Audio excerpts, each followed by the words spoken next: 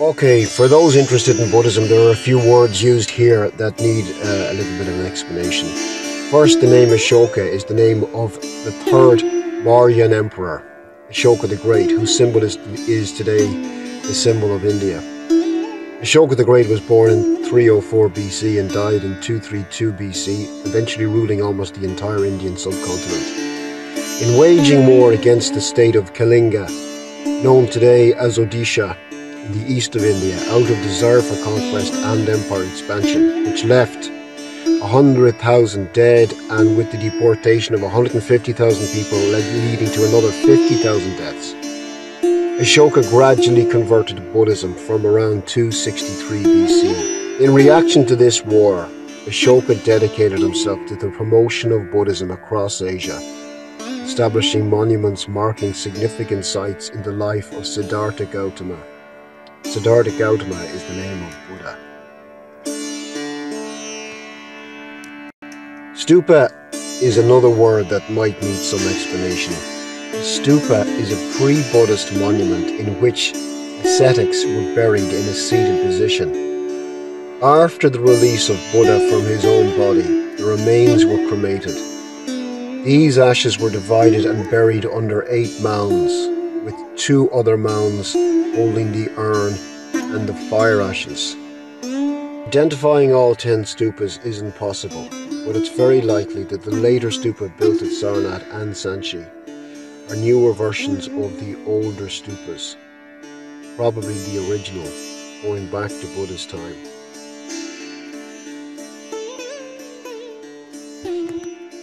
And this stupa, that is the solid stupa, complete stupa, nothing inside, no hall, no gate, no window, no door. This is the memory of the Buddha, where Lord Buddha gave the first sermon, first teaching of the 5 people. So this is stupa. After Buddha came the Ashoka, and he was built 300 BC. And this is stupa, very big size. Everywhere is stupa, but not same. Different stupa, and every stupa inside different part of the Buddha. And this is stupa inside just ashes of the Buddha, ashes. So these monuments, this time of the Ashoka, and original Buddha temple was here. So that temple destroyed by Muslim people. Then after all things cover inside. So archaeological government, they are excavated from here, and some for the Buddhist monk, the house and the residential place and the original temple and the stupa inside. So it is the ruins of Sarnath monuments area. So now you will go and just walking and come. So this is the original temple that was built after Buddha gave his lecture by the King Ashoka.